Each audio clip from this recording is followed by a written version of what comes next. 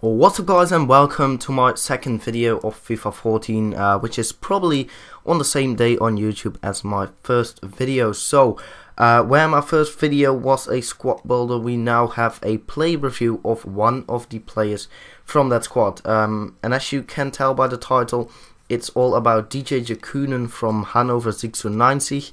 Now, if you want to see the squad which I played him in, go check out the description and this little pop-up here. And by the way, I'm a little bit ill, so if you can hear that, my apologies for it. Ya Konan then, 83 pace, 76 shooting, 68 passing. What did feel a little bit less, 80 dribbling, which is fantastic, and 71 heading, which was a lot better. Some other stats.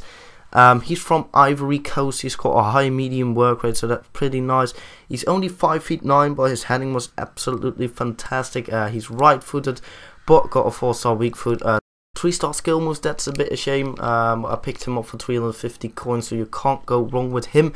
I scored 14 goals and assisted 4 goals in 12 games with him, which is absolutely brilliant, of course. And yeah, let's go into some in-game stats of him. So here we are. Ya Konan got 81 ball control, 73 crossing, 77 curve, 83 dribbling, 84 finishing, 68 heading, 84 long shots, 78 penalties, 77 short passing, 83 shot power, and 78 volleys. So pretty all-round stats on his skill attributes. As I said, he's from Ivory Coast. He's 28 years old. He can play right midfielder, which he's got a couple of informs last year. He's right-footed, high medium work rates, and a 3-star skill moves and a 4-star weak foot. 84 acceleration, 84 agility, 83 balance, 80 jumping, 86 reactions, 85 sprint speed, 68 strength, and I don't really know what his stamina is. He's got 79 attacking position and 72 vision as well.